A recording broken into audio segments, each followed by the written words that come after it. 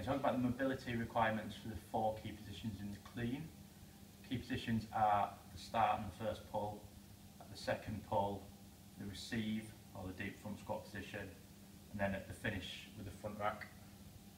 So at the start, similar to a snatch, it's actually a little bit easier.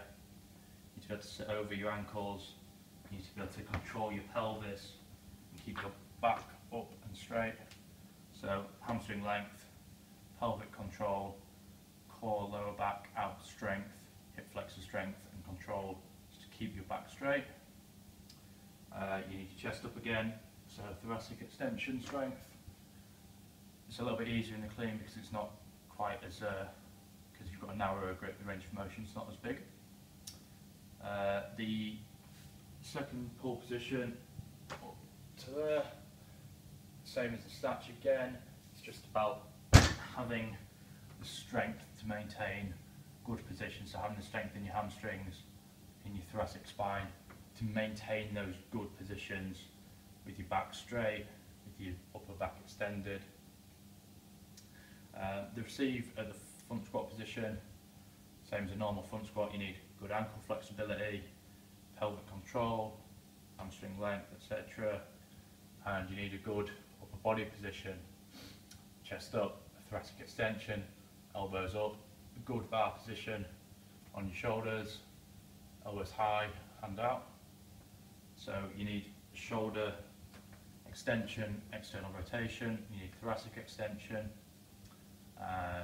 you need spinal alignment and control, as well as pelvic control. So you have front squat position at the bottom there, elbows up, chest up. And then the final position is here, the front rack getting ready to jerk. So in that position, it's normal to drop your elbows down a little bit. It's ready to push yourself under. So there you need good, again, thoracic extension, strength especially, shoulder external rotation and extension. You need the wrist extension as well. Everyone should have the wrist extension if you have the shoulder mobility. The wrist doesn't need to be too extended when your shoulders do extend. So usually when people get sore wrists, it's not because their wrists are too tight, it's because their shoulders are too tight and they can't get their elbow up. So when your elbow's not up, you're asking your wrist to do more. So if you do get sore wrists, I would look at your shoulders predominantly. You can stretch your wrist out as well, it won't hurt, but it's not the cause, it's the symptom. In that rack position, yeah, that's the main thing. It's just that keeping your chest up with the bar sat comfortably on your shoulders.